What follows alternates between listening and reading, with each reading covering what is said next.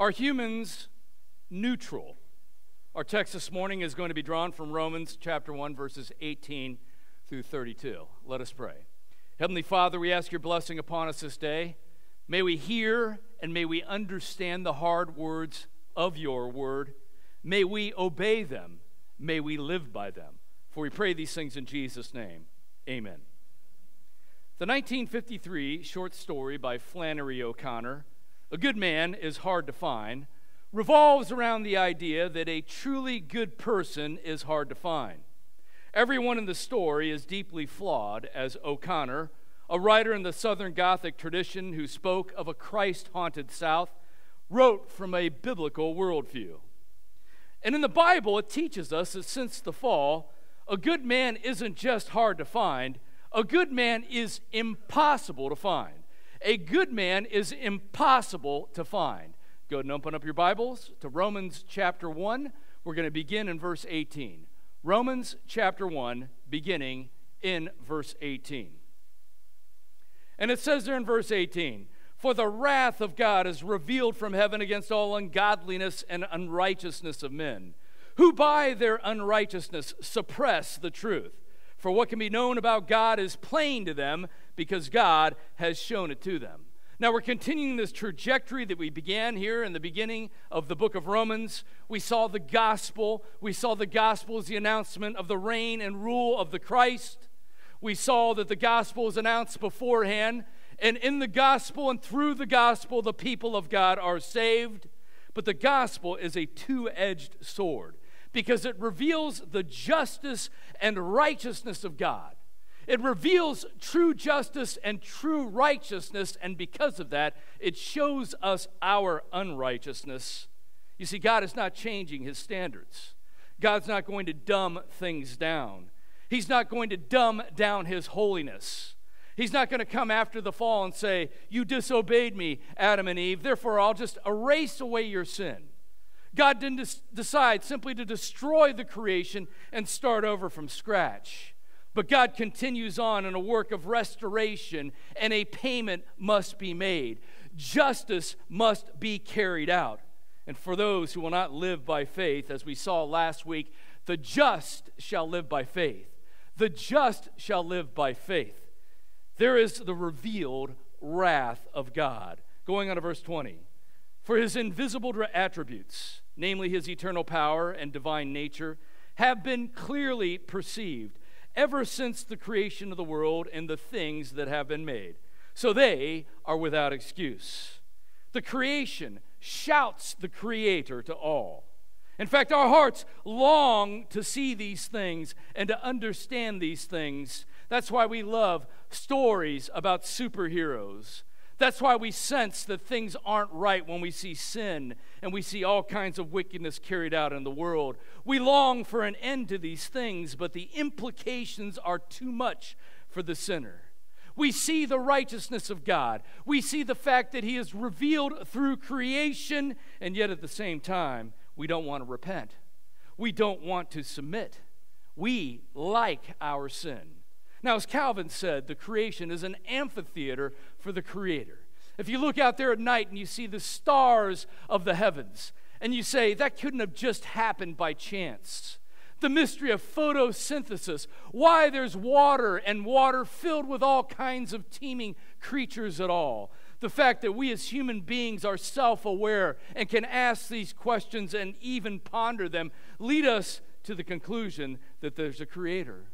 Psalm 19, verse 1 through 4 says, "The heavens declare the glory of God, and the sky above proclaims his handiwork. Day to day pours out speech, and night to night reveals knowledge. There is no speech, nor are there words whose voice is not heard. Their voice goes out into all the earth, and their words to the end of the world." Creation itself proclaims the Creator, screams the Creator, and yet we will not submit to it. But no one anywhere at any time is without any excuse. Now, what we're looking at here is what is known as general revelation. General revelation. On the last day, no one anywhere is going to be able to say, I had no idea there was a creator. All along the creation was screaming into his ears that there is a God. And this is what is known as revelation that is sufficient. Sufficient. It was sufficient for one to know that there was a God, and yet it's not efficient to save. That's special revelation. That's the Holy Spirit taking the heart of stone and making it alive. That's the Word of God that falls under the rubric of special revelation that shows us exactly what God wants and how God has carried these things out in the works of salvation. Going on in verse 21. For although they knew God, they did not honor him as God or give thanks to him, but they became futile in their thinking, and their foolish hearts were darkened. Claiming to be wise, they became fools and exchanged the glory of the immortal God for images resembling mortal man and birds and animals and creeping things. This is the trajectory of humanity from the fall. And the trajectory of the human race, according to the Bible, is not, as anthropologists would tell us, from pantheism, seeing God in things, seeing God actually of those things. He's actually that tree over there or that rock. Going on to becoming more sophisticated in polytheism, where these gods of pantheism then became more sophisticated and have personalities, moving on to monotheism at the end of the day with high levels of sophistication and believing in one God. But rather, it's the other way around. It is from one God that humanity understood going forth from the fall and from the garden, to increasingly darkened hearts and foolish thinking. If you don't believe this, take a look at what goes on in the post-Christian West. You would think that they would have the high point of what they believe as atheism, and yet they long to have gods. And so you look at Europe now, and they're becoming more polytheistic, even pantheistic, worshiping the creation itself. Because they destroyed worship in cathedrals, they have to recreate sacraments with all of their bizarre symbolism. People long for God, but they don't want to submit to the true and living God. And so their hearts were darkened from worshiping the Creator, from worshiping the Creator as His images, from worshiping the Creator as His images to worshiping images of creatures. Verse 24, Therefore, God gave them up in the lusts of their hearts to impurity, to the dishonoring of their bodies among themselves, because they exchanged the truth about God for a lie, and worshiped and served the creature rather than the Creator, who is blessed forever. Amen. You want something bad enough? You want to press against God? You want to throw His word out? You want to shake your fist at the heavens? God will give you what you want. If you hate God, if you hate His word, and seek to do things according to your own understanding, following your own heart. By the way, kids, don't follow your own hearts. If you're a Christian, your heart can be a decent standard, but always test it by the word of God. We're always so easily led astray into sin. Following after your own heart, He'll let you have it. Now we see here what happened here. They exchanged the truth of God for a lie and worshiped and served the creature rather than the Creator. The word there is sabadzomai. Sabadzomai means to stand in fear and awe of. They stood in fear and awe of the creation. The creation itself was to stand in fear and awe of man, who was made in the image of God. But in their sin, mankind reversed it, and they stood in fear and awe of the creation itself. Look around us now.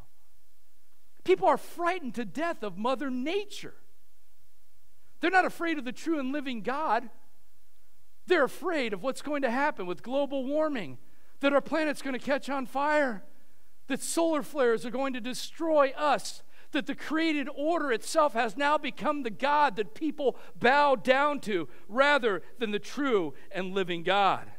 Our images of creatures are more modern. We look at the ancient past and we say, oh, we'd never bow down to a little image made out of wood or hay or stubble, a little image made out of metal. But what do?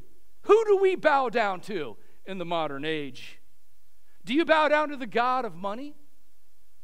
Do you spend more time thinking about money and the acquisition of money and what you would do for money than you do thinking about the Word of God or reading His Word? Is your God the God of power? Oh, if I had power and influence. Oh, if I could build up my social media presence and have 5 million followers and get monetized, and everybody will say what a great person you are and how you influence things. Is your God coolness? This is one for you young people. You want to be cool. You spend your time trying to be cool. You spend all of your time trying to figure out all the new trends. You want to be trendy and you don't care about anything else. Is your God the gods of political movements? Do you bow down to the new sacraments of Antifa or Black Lives Matter? And for us on the right, is our God conservatism and the American flag? We must worship the true and living God according to his word. Verse 26. So, they turned away from God. They turned to false gods. And now we see in verse 26, for this reason, God gave them up to dishonorable passions. For their women exchanged natural relations for those that are contrary to nature. And the men likewise gave up natural relations, and women were consumed with passion for one another, men committing shameless acts with men and receiving in themselves the due penalty for their error. And you'll hear people today, even in the church, saying, homosexuality is not wrong. Same-sex marriage is not a sin. That's the God of the Old Testament. That's back in the law. The destruction of Sodom and Gomorrah happened in the Old Covenant. Well, here it is, played out for us once again, right in the middle of the New Testament, in the teaching of St. Paul. Jesus held up the destruction of Sodom and Gomorrah as a motif for things. But notice what happens here. With homosexuality, it's not simply a sin, but rather it's a rejection of God's order. And because of sin, God turns people over into a lifestyle that inverts the created order. You want to do things your own way? God will let you have it. And you'll take creation and flip-flop it, but you'll have to live with the consequences. Men and women were created differently. They were created compatibly. They were created congruently. And I know this has fallen into disfavor in our circles, but complementarily. They are not the same. And to say that men and women are exactly the same is anti-God. It is an unbiblical lie. Decide you want to remake creation however your darkened heart sees it, he'll let you. Homosexuality is a serious breach of creation and causes futility, sterility, and wrath. We take the created order, how God made it in the beginning. He made them man and woman and said, be fruitful and multiply. Go and fill the earth and have dominion over my creation. Be my vice regents and rule well. And we say, we're going to do it our own way. We're going to make the creation our God. We're going to say, thank you very much, God, for the gift of marriage, but we're going to recreate it any way we want. Men and women are exactly the same. That's a method of destruction, even from a physical sense. Going on to verse 28. And since they did not see fit to acknowledge God, God gave them up to a debased mind to do what ought not to be done. This is what mankind does. This is what we do as human beings apart from God. This is what we would do to its fullest extent if God did not intervene. Mankind became more darkened and less good the farther we have wandered from the garden. God gave them over to their own debased minds to do what ought not to be done. And friends, God hates these things. Let me read from you something from the Proverbs. Many of you are probably aware of this, Proverbs chapter 6, verses 16 to 19. But maybe some of you young people don't know this. Some of you are heading off to college here soon, and you'll hear people say, God's the God of love. And so you can't make any judgments on anything. You can't say this is wrong, this is unrighteous, this is unholy. But friends, God does hate. In Proverbs chapter 6 and verse 18 it says, there are 6 things that the Lord hates, 7 that are an abomination to him: haughty eyes, a lying tongue, and hands that shed innocent blood. A heart that devises wicked plans, feet that make haste to run to evil. A false witness who breathes out lies, and one who sows discord amongst brothers. And this is by no means a complete list, for God is holy, God is righteous, God is just, and God hates sin. Friends, we are to hate sin too. We are to hate sin in ourselves. We're to hate sin that we see out here. We're to long for that sin to be abated, to be kept under control. But the old saw is true. Hate the sin and love the sinner. Hate the sin and love the sinner. But God hates sin. And what does God hate? He hates sin in all of its forms. He hates things like homosexuality and bending genders in all of its forms. People will say, why do you focus on these things? You Christians, you're always focused on one thing. Well, you know, if we were living in another generation, the godless would have said it was something else. Whatever they're doing, whatever the big issue of the day is, whatever the big heresy of the day is, if you focus on it, they'll say, why do you focus on that thing? I suppose if we lived in the first 3 centuries, they would say, why do you keep focusing on the deity of Christ? Don't you ever think about anything else? Well, friends, we got to focus on the sins and the pathologies of our day. Going on to verse 29, they were filled with all manner of unrighteousness, evil, covetousness, malice. They are full of envy, murder, strife, deceit, maliciousness. They are gossips, slanderers, haters of God, insolent, haughty, boastful, inventors of evil, disobedient to parents, foolish, faithless, heartless, ruthless. And let me tell you, friends, God hates those things. God hates these things, and Christians are accused of privileging some sins over another. Why do you always focus on sex, they ask us these days? Because it's the great heresy of our day.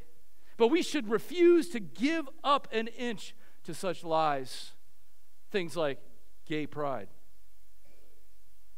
We point that out. We pray against it. We preach against it. We teach our children against these things. And they say, why do you only focus on that? Really? Really? Christians have always focused on all sin. Do you see Christians out having big movements and parades for murder pride? Do you see Christians having big festivals for gossip pride? Do you see Christians carrying the banner for slanderer pride or disobedience to parents pride? We should watch out for that we're not overly focused on one thing or another.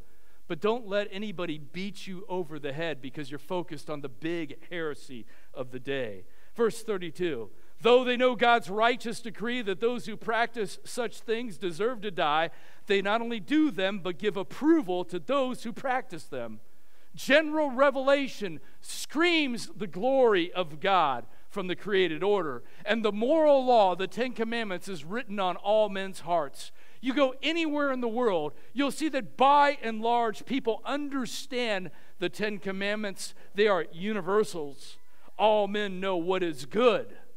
But as a race, we have pushed that way down because our hearts are bad to the point that we love and teach others to delight in sin.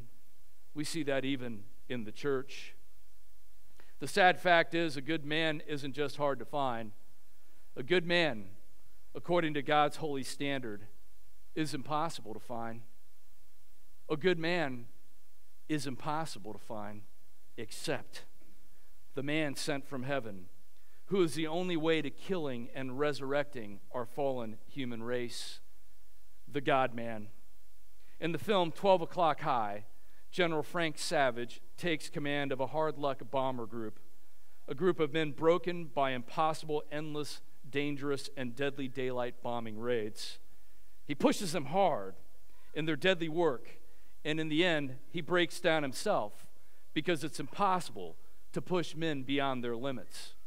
The human race has been pushed beyond its impossible limits with the sin and death that came into the world because of sin and disobedience and its resulting curses from the fall of Adam. Where can a good man be found? Well, there's only one, the man from heaven, the Lord Jesus Christ. Because as we've seen this morning in Romans chapter 1, a good man is impossible to find. Soli Deo Gloria, to God alone be the glory. Let's pray. Heavenly Father, we thank you that your Son, the true good man, came into the world to live and die and rise from the dead, to resurrect the world out of the sewer that it's become, to make us alive in him, and through him alive to you. We thank you for these things. In Jesus' name, amen.